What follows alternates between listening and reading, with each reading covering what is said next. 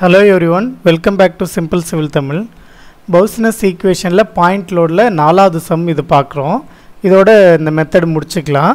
இந்த क्वेश्चन பாத்தீங்கன்னா ரெண்டு அண்ணா யுனிவர்சிட்டி क्वेश्चनல கேட்டிருக்காங்க. April May 2018 and November December 2019. இது ரெகுலேஷன் 13 ல ரெகுலேஷன் 17 ல கேட்டிருக்காங்க. பார்க்கலாம். Two footings 6 meter apart, center to center at a same level carry a concentrated loads of 1000 kilonewton and 1005 kilonewton 1500 kilonewton respectively. அதாவது ஒரு கிரவுண்ட் லெவலில் ரெண்டு லோடு ஆக்ட் ஆகுது, ரெண்டு சேம் லெவலில் தான் ஆக்ட் ஆகுது.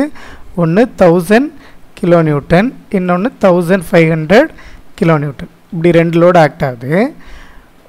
Compute the vertical pressure at the following points. கீழே இருக்க பாயிண்ட்ஸ்க்கெலாம் வெர்டிக்கல் ப்ரெஷர் அதாவது சிக்மா இசட் கண்டுபிடிங்கன்னு கேட்டிருக்காங்க. எங்கெங்கன்னு பார்க்கலாம். Midway between the ஃபூட்டிங்ஸ் at a depth of 3 metre below the footing level. அதாவது இங்கேருந்து இது ரெண்டுத்துக்கும் மிட்வே எவ்வளோ இருக்குது? இப்போ இது வந்து 6 மீட்டர் அப்பார்ட்னு கொடுத்துட்டாங்களா, ரெண்டுத்துக்கும் உள்ள டிஸ்டன்ஸு 6 மீட்டர். அப்போ மிட் பாயிண்ட் என்ன இருக்கும்? இந்த பக்கம் 3 மீட்டர், இந்த பக்கம் 3 மீட்டர். அந்த 3 மீட்டரில் கீழே பார்த்தனாக்க டெப்த்து 3 மீட்டர் கொடுத்து இந்த பாயிண்டில் சிக்மா இசட் என்ன இருக்குன்னு கேட்டிருக்காங்க. ஓகேவா? ஃபஸ்ட்டு கொஷின் இது தான். ஸோ கான்செப்ட் புரியுதான்னு பார்த்துக்கோங்க. Next vertically below the centre of the each footing at the same depth of 3 metre. So இந்த ஒவ்வொரு லோடு கீழே டைரெக்டாக அது கீழே, அதாவது 1000 kilonewton கீழே 3 மீட்டர் டெப்த்தில் சிக்மா இசட் என்ன, இதுக்கு நேராக சிக்மா இசட் என்ன, மொத்தம் இவ்வளோ தான் கண்டுபிடிக்க வேண்டியதே நம்ம கொஷினில் கேட்டிருக்கிறது. ஓகேங்களா? எப்படி சால்வ் பண்ணலான்னு பார்த்துடலாம். ஸோ இதை ட்ராயிங் உங்களுக்கு புரியணுன்றதுக்காக எழுதிட்டேன். இந்த சென்டர் பாயிண்ட் இருக்கிறது கேஸ் 1, இதில் இருக்கிறது கேஸ் 2ல் ஃபஸ்ட்டு கண்டிஷன், கேஸ் 2ல் செகண்ட் கண்டிஷன். ஓகேங்களா? ஸோ கொஷின் பார்த்துடலாம். கேஸ் 1 முதல்ல எடுத்துக்கலாம். கேஸ் 1ல் 1000 kilonewton இருக்கும்போது Z வேல்யூ 3 மீட்டர் தான், ஆரோட வேல்யூ 3 மீட்டர் தான். ஏன்னா மிட்வே கேட்டிருக்காங்க இல்லையா, இப்போ இது ஆரோட வேல்யூ. கேஸ் 1 மட்டும் கன்சிடர் பண்ணிங்க, இது மறந்துடுங்க.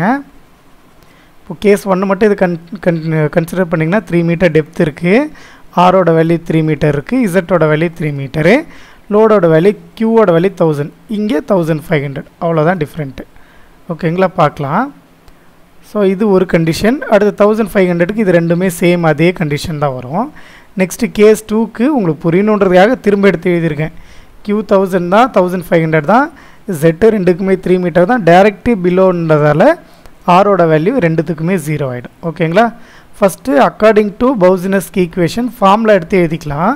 Sigma base Z equal to 3q divided by 2π Z square whole the open bracket 1 divided by 1 plus whole the bracket of r by Z power 2r square. Okay, whole the bracket 5/2. So இதுதான் formula. இந்த ஃபார்முலாவில் first case wise நம்ம substitute பண்ணிக்க வேண்டியதான். First கேஸில் ஏ condition என்ன? 1000 kilonewton 3 metre Z, R வந்து 3 metre. Substitute பண்ணிக்கோங்க. 3 க்யூவோட வேல்யூ 2π இசட்டோட வேல்யூ அது 1 divided by 1 plus 3/3 square power 5/2. இப்போ கேல்குலேட்டரில் ஓப்பன் பண்ணி போட்டுக்கலாம். டைரெக்டாக போட கற்றுக்கோங்க. பாருங்கள், 3 × 1000 3000, அதை அப்படியே போட்டுக்கிறேன். இன்ட்டு இந்த open bracket 1 divided by again open bracket 1 plus இங்கே பாருங்கள் 3/3 1 தானே, அப்போ 1 ஸ்கொயரும் 1 தான். ஓகேங்களா? அப்போ 1 ப்ளஸ் 1 மட்டும் வரும். க்ளோஸ் ப்ராக்கெட் மொத்தமாக ஒரு க்ளோஸ் ப்ராக்கெட் பவர் 5/2. ஓகேங்களா? இப்போது டிவைடட் பண்ணிக்கோங்க. டிவைடட் பை 2, இந்த 3 ஸ்கொயர் 9, 9 × 2 18. ஸோ 18 பை இருக்கிறதால பை டிவைட் பண்ணிங்கன்னா 9.378. ஸோ 9.378 ஆன்சர் வந்துடுச்சு. ஓகேங்களா? இதே கண்டிஷனில் 1000க்கு பதிலாக 1500 சப்ஸ்டியூட் பண்ண போகிறோம். அது கேல்குலேட்டரில் ஆல்ரெடி டைப் பண்ணியிருப்பீங்க, எதையும் மாற்ற வேண்டாம். ஜஸ்ட்டு ரிவர்ஸ் வந்துடுங்க. இப்போது 3 × 1500 வந்து 4500. அதனால் டெலீட் பண்ணிவிட்டு 4500 போட்டுட்டு ஈக்குவேட் பண்ணிக்கோங்க. 14.067. ஸோ இதுதான் 14.067. பட் நமக்கு கொஷினில் தனித்தனியாக வேல்யூ கேட்கல, ரெண்டுத்தையும் மெர்ஜ் பண்ணி தான் கேட்டிருக்காங்க. ஏன்னா மிட்வேல கேட்டிருக்காங்க. மிட்வேல கேட்கும்போது இப்படி ரெண்டு லோடு ஆக்ட் ஆகுதுன்னா இதனால் ஒரு ஸ்ட்ரெஸ் உண்டாகும், இதனால் ஒரு ஸ்ட்ரெஸ் உண்டாகும். இப்போ இந்த பாயிண்டில் வந்து ரெண்டு மீட் ஆகிக்கும் இல்லையா? ஸோ அப்படின்னா என்ன அர்த்தம், இந்த ஸ்ட்ரெஸ்ஸும் ஆட் ஆகுதுன்னு அர்த்தம்.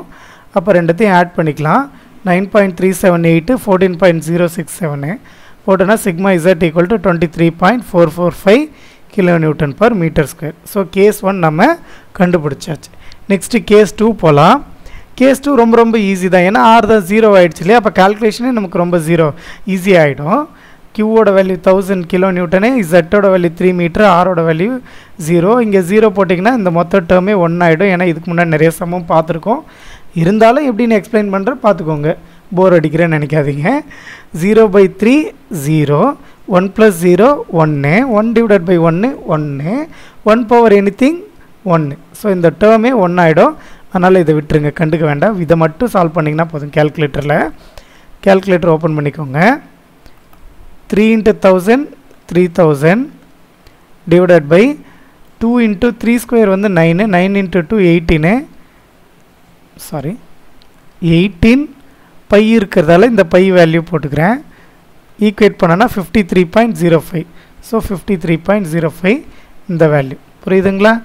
நெக்ஸ்ட்டு இதே கொஷினில் 1000 பதிலாக 1500, அப்போ 3 டைம்ஸ் ஆஃப் 1500 4500. அதை மட்டும் மாற்றி டைப் பண்ணுங்கள், வேலை முடிஞ்சுது.